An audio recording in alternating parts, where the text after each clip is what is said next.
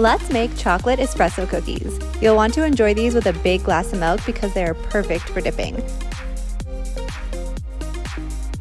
These rich and fudgy cookies start with 113 grams of salted butter, 113 grams of cane sugar, and 113 grams of light brown sugar. Mix on low in your stand mixer until combined and there's no butter chunks. Add 2 tablespoons of French vanilla coffee creamer and 1 large egg.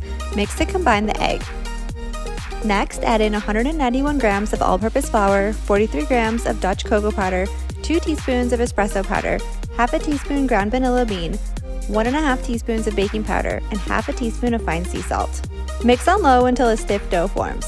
Last, add in 198 grams of mini chocolate chips. You can also use regular chocolate chips if you prefer, but I think the minis make these cookies extra fudgy. Using your hands or a cookie scoop, roll the cookie dough into 12 balls and flatten them slightly so they are about 2 inches in diameter. Place them on parchment paper lined baking sheets and spread them evenly apart.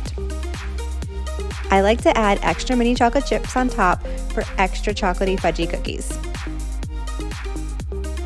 Bake at 375 degrees for 15 to 17 minutes or until the edges and tops look dry and set. My top trick for getting perfectly round cookies is to use a cookie cutter and round them out right after they come out of the oven. Last, sprinkle these cookies with a little bit of cane sugar for the perfect texture and a little bit of sweetness. Don't forget to like and subscribe!